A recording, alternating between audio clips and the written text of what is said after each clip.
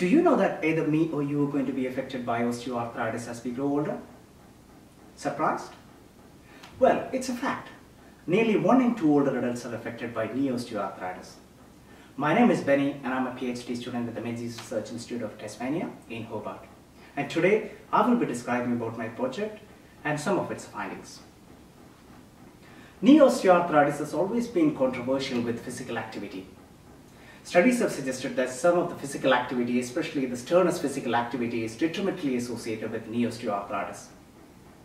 The controversy behind this may be explained by the fact that different physical activity have got different effect on different knee structures. So we decided to study all the structures in the knee. So the aim of my project was to find whether physical activity, physical fitness, as well as fatness in childhood is related to adulthood knee structures as well as function.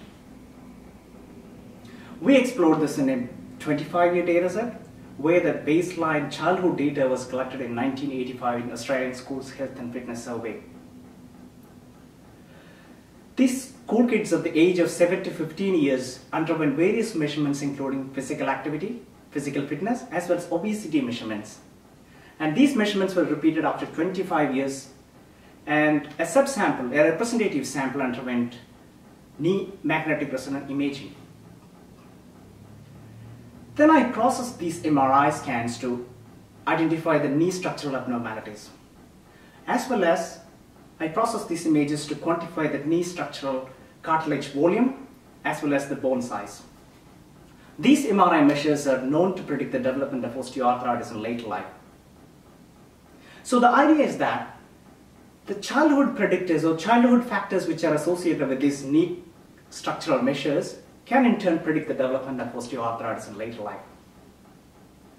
We found that childhood obesity is associated with increased knee pain.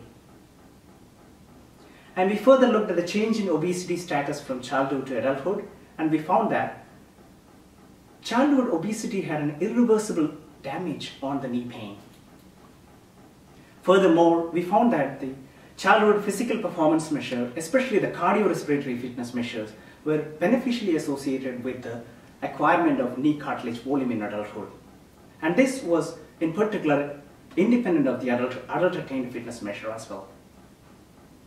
So, identifying the modifiable risk factors using my research is of high priority as these risk factors are potentially reversible. This in turn can prevent the development of osteoarthritis in later life and could save the government in millions in joint replacement surgeries. Thank you.